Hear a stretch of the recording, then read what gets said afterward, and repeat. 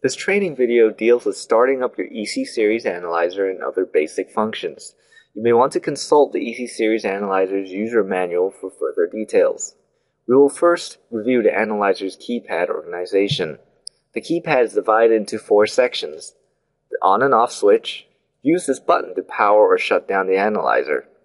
The arrow keys and the enter buttons are used to navigate through menus. Press the enter key to trigger action in the Analyzer. The alphanumeric keys section. Use these keys to enter information in the Analyzer. They work similar to a cell phone keypad. You will have to press the same key several times to obtain the desired character. The shift key allows you to change the text format. When available, the selected text format will be displayed in the lower right corner of the screen.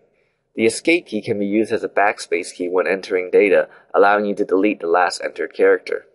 In case the Analyzer should become unresponsive, the escape key should be pressed as a first attempt to recover the unit. Finally, there are 4 function keys right below the screen. These keys are active on particular screens to trigger special functions. Switch on the Analyzer by holding the on and off button for a few seconds. The Analyzer screen will light up. You can see the Linux operating system driving the Analyzer load up.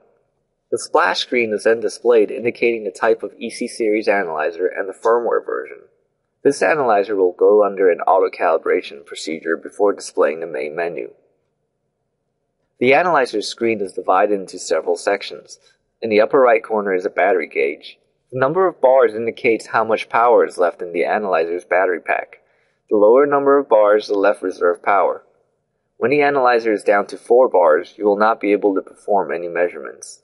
The next icon is a sound icon, which indicates the volume of the alarms. The higher the number of bars, the higher the volume.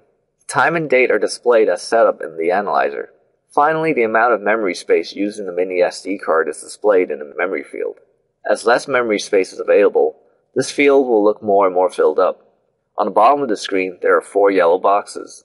These boxes indicate when a special function is available and are linked to the 4 F keys.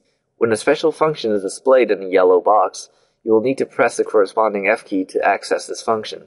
The rest of the screen consists of the screen title and a black bar, and a contextual section which can be a simple menu as shown here, or a more elaborate layout as we will see in other videos.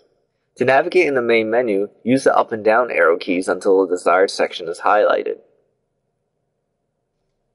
Then press the enter key to access the selected section. Each section and subsections herein will be discussed in the other training videos. This concludes the training video on Analyzer Basics. You can power down the unit by holding down the on and off button. On the following screen, confirm power off by pressing the F2 key. The Analyzer will go under the normal procedure to shut down. If you have further questions, please visit Global Energy Innovation's website or contact us. Thank you.